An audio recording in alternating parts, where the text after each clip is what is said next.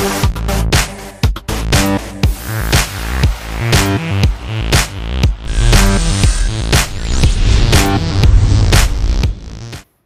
Assembly ఎన్నికల్లో నామినేషన్ల పర్వం పూర్తయింది. కానీ జనసేన అధినేత పవన్ కళ్యాణ్ ఇప్పటి వరకు తెలంగాణ అసెంబ్లీ ఎన్నికల్లో పోటీపై అధికారికంగా ప్రకటన చేయలేదు. ఎంతో ఆశగా ఎదురుచూసిన అభిమానులకు నామినేషన్ల పర్వం చివరి రోజున చేదు వార్తను చెప్పారు. పోటీపై చేతులెత్తేశారు. అసెంబ్లీ ఎన్నికల్లో పోటీ చేయడం లేదని తేల్చి చెప్పేశారు. నిర్దేశించిన ప్రకారం ఎన్నికలు నిర్వహించి ఉంటే ఏ అసెంబ్లీ స్థానాల్లో పోటీ చేయాలనే దానిపై జనసేనకు ఒక ప్రణాళిక ఉందని చెప్పారు.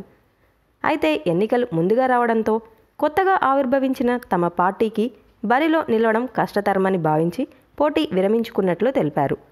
తెలంగాణ అసెంబ్లీ ఎన్నికలపై పార్టీలోని నాయకుల సమావేశం జరిగిందని, శాసనసభ ఎన్నికల్లో కాకుండా షెడ్యూల్ ప్రకారం జరిగే లోక్సభ ఎన్నికల్లో పోటీ చేయాలని ఈ సమావేశంలో ఏకగ్రీవంగా నిర్ణయం తీసుకున్నట్లు తెలిపారు. లోక్సభ ఎన్నికల కోసం జనసేన ఇప్పటి నుంచే సమాయత్తమవుతుందని చెప్పారు. For interesting more updates, please subscribe our channel.